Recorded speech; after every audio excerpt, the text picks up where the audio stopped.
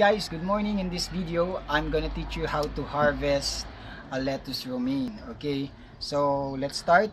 The first thing you need to have is syempre cutter, and then dito na tayo. Madalian lang ang video natin because we have to cut it short. Okay, so this is a romaine lettuce, and then ang kanya pong peak harvesting time is 30 days lang at madali siyang patubuin. Then merong two ways to harvest the romaine lettuce. First is yung cut and go method. Yung ikakat mo lang yung dahon niya, tapos aantayin mo siyang you'll wait for the new leaves to grow.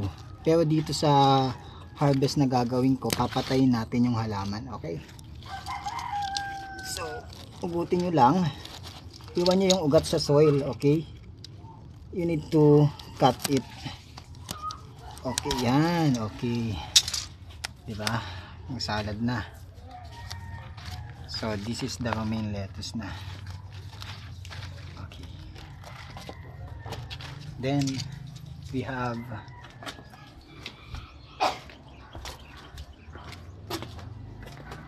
this is the red lettuce o yung Lollo Rossa. Okay, so ganun din ang pagkat. Yung puno syempre yung pinakailalim yan. Okay,